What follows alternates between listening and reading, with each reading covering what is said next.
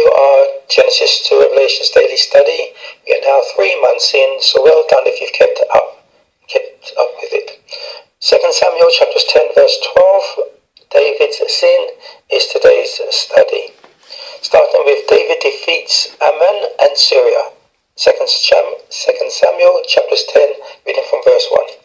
And it came to pass after this that the king of the children of Ammon died, and Hanun his son reigned in his stead. Then David said, I will show kindness unto Hanun the son of Nahash, as his father showed kindness unto me. And David sent to comfort him by the hand of his servants for his father. And David's servants came into the land of the children of Ammon. And the princes of the children of Ammon said unto Hanun, Dear Lord, thinkest thou that David doth honour thy father, that he hath sent comforters unto thee? Have not David rather sent his servants unto thee to search the city, and to spy it out, and to overthrow it? Wherefore Hanun took David's servants, and shaved off the half of their beards, and cut off their garments in the middle, even to their buttocks, and sent them away. When they told it to David, he sent to meet them, because the men were greatly ashamed. And the king said, Tarry yet at Jericho until your beards be grown, and then return. Verse 18. And the Syrians fled before Israel, and David slew the men of 700 chariots of the Syrians, and 40,000 horsemen, and smote Shobach, the captain of their host, who died there. And when all the kings that were servants to Hadarezer saw that they were smitten before Israel, they made peace with Israel and served them. So the Syrians feared to help the children of Ammon anymore. Read the whole story to find out the bits I left out. Now I told you some of the history is entertaining.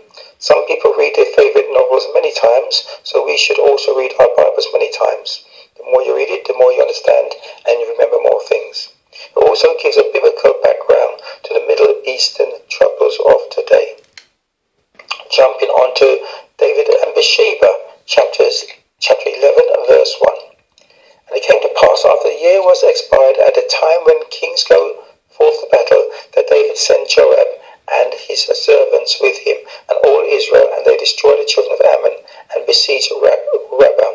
But David tarried still in Jerusalem. And it came to pass in an evening time that David arose from off his bed, and walked upon the roof of the king's house. And from the roof he saw a woman washing herself, and the woman was very beautiful to look upon. And David sent and inquired after the woman. And one said, Is not this Bathsheba, the daughter of Eliam, the wife of Uriah the Hittite? And David sent messengers, and took her, and she came in unto him, and he lay with her, for she was purified from her uncleanness. And she returned unto her house. And the woman conceived, and sent and told David, and said, I am with child. And David sent Joab, saying, Send me Uriah the Hittite. And Joab sent Uriah to David. I'll read the whole story.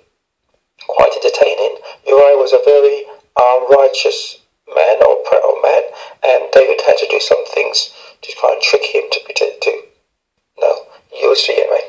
I'm going to read jump to verse 14. And it came to pass in the morning that David wrote a letter to Joab, and sent it by the hand of Uriah. And he wrote in the letter, saying, Set Uriah in the forefront of the hottest battle, and retire from him, that he may be smitten and die. Verse 26. And when the wife of Uriah heard that Uriah her husband was dead, she mourned for her husband. And when the morning was past, David sent and fetched her to his house, and she became his wife, and bare him a son. But the thing that David had done displeased Yahweh God. I said to encourage you to read or listen to the account I have left some bits out. It is one of the main accounts of the Bible. Note the intermarriage between inhabitants of Israel, which is Bathsheba and Uriah the Hittite. Also non-Hebrew, being an army or congregation of Israel as one of them, which is Uriah. Simply, as a congregation and the nation of Israel was made up of individuals of many nationalities, so it continues to the new heaven and earth. Some scriptures that shows us that God is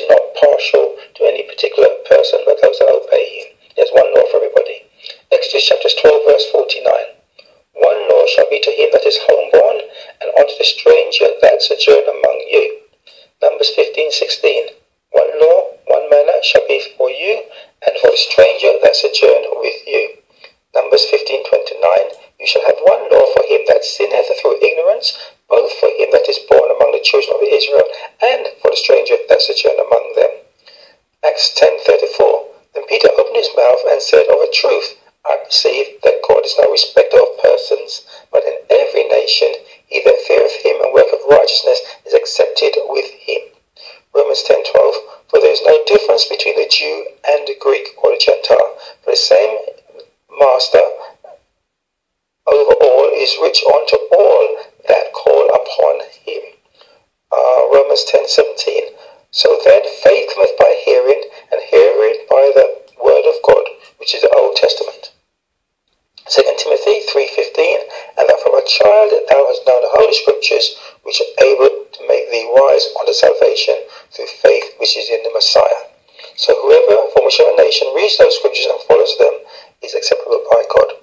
Jumping on to chapters 12, reading from verse 1, which is where Nathan the prophet comes and rebukes David for what he did. And Yahweh sent Nathan unto David, and he came unto him and said unto him, There were two men in one city, the one rich and the other poor.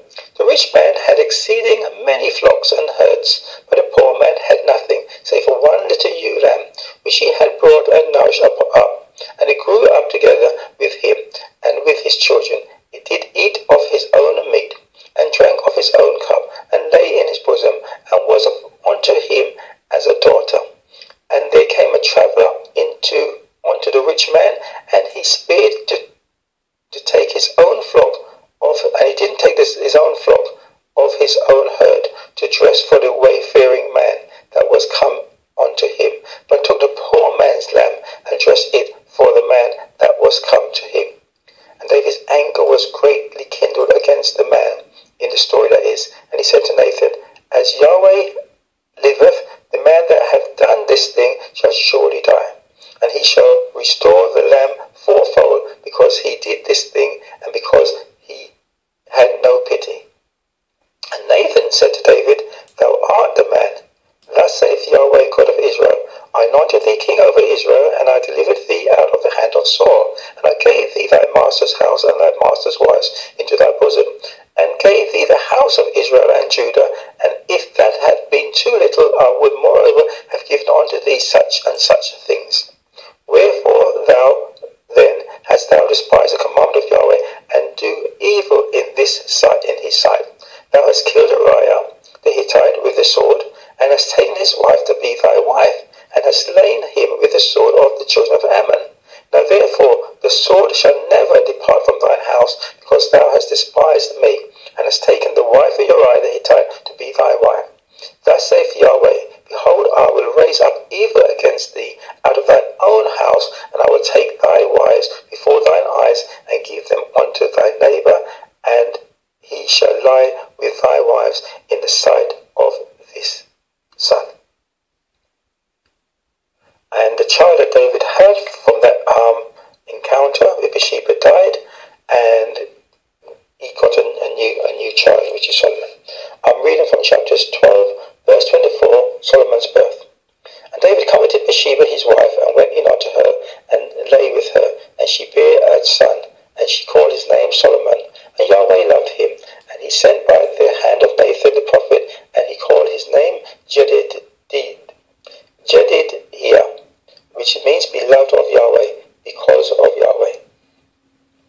So the consequences of David's above sin, or sins, and God's prophecy will be played out via one of his sons, who I mentioned a few days ago, Absalom. It will be in chapter 16, verse 21 in particular. So it is funny how, like David, we keep some of the commandments, but not the ones that go against our desires. In Leviticus chapters 15-18, it talks about the woman also with whom a man shall lie with seed of compilation. They shall both bathe themselves in water and be unclean till the evening. So David waited until she was clean from her purification, or from her uncleanness, for doing what he did. And then James chapter 1:14, but every man is tempted when he is drawn away from lust and enticed. So the Bible says God doesn't make us sin or entice us to sin. It is our own desire. If our desire is to keep God's commandments and make that the fondness between our eyes and in our hearts, hopefully they should be there to make us resist the temptations of the devil. Shalom, until tomorrow.